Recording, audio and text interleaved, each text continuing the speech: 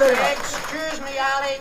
Is it not about time I was allowed to sing a song in the Clansman for a change? I never get a chance to sing a song in the Clansman. I never get a chance to vocalise and exercise my vocal cords. All I do is stand at the back of that stage, playing away a melodeon, and never get a chance to sing a song. Listen, I'm sorry, but you can't sing. Have you ever heard yourself singing? When you open that mouth of yours, you make a noise like a cow pulling its fit out of the shuck. Oh, come on, Alec. Give him a wee shot. No, the audience don't want to hear him. They don't. Yes! Do you want to hear him? Yes! Well, he's not going to sing. He is not. He is no. He is so. Oh, no, he's no. Oh, yes, he is. Oh, no, he's no. Oh, yes, he is.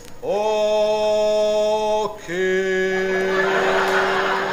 The offering will now be received. Because, Alec, if you don't allow me to sing, I'm going to blow my brains out.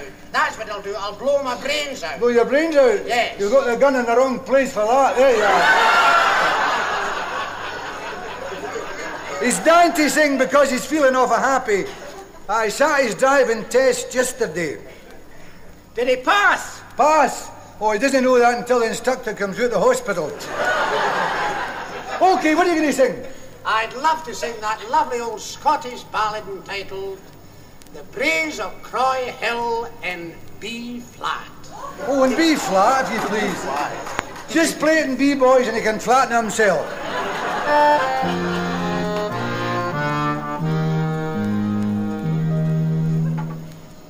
If ye want a wife, I'll tell ye what to Are you still here? come up, teach you three, and ask if Annie's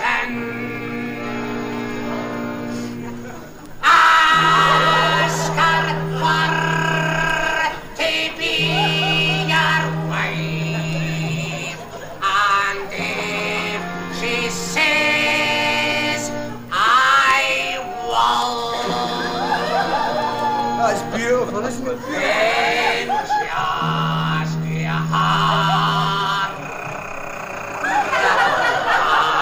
ramble round the breeze of Croyhill. Well, all the sweet lassies are playing on the beach. Some doing races, the others jumping stage. With the growling on the cuckoo and the roaring on the ball, you'll always find contentment on the breeze of Croyhill.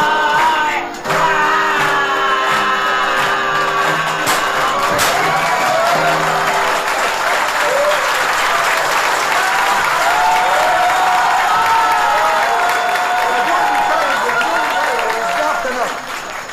Thank you, Will Starr.